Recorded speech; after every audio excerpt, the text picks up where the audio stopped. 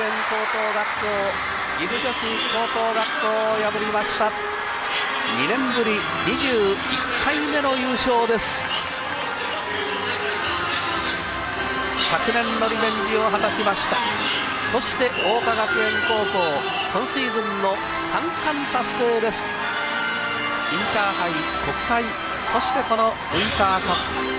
山本、そしてセンター三森、山本残り10秒、山本のスリーポイント。この体勢で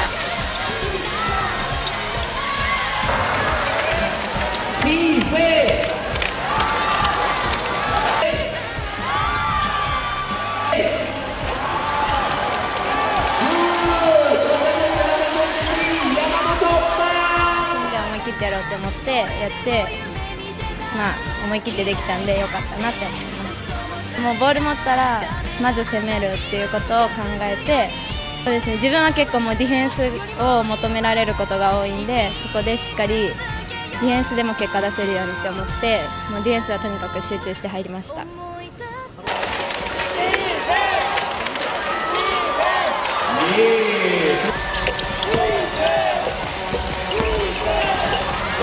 Yamamoto, quicker than a Kawasaki.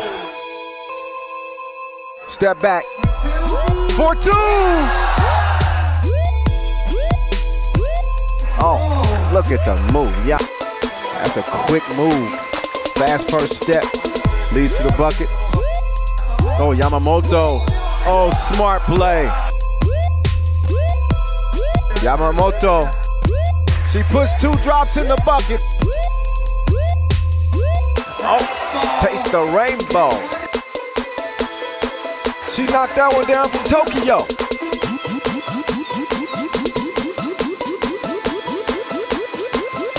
Long range bomb.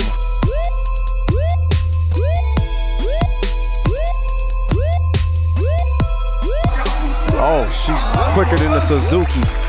Phew.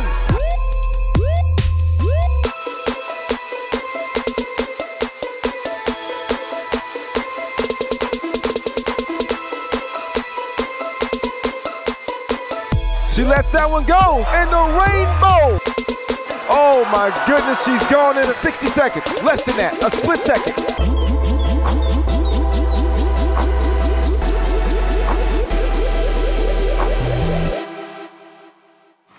いいパス。自分で行きますか。しかもファウルをもらいました。バスケットカウントです。今2対2にスイッチで対応したんですが、そうですね、なので大きい選手、野町選手がついて、山本スクリーンを使われました。うまいですね。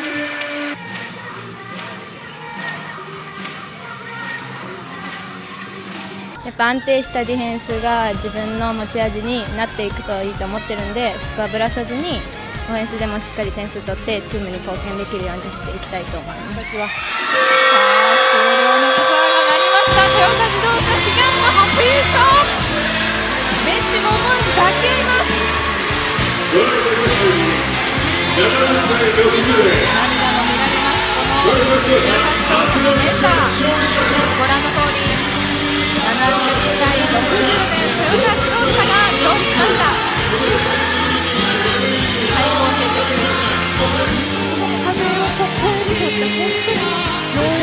ちょっとこう新しい時代が来たというこそまたこう一段と女子バスケット盛り上がってくると思いますので、ここまで長かったなというふうに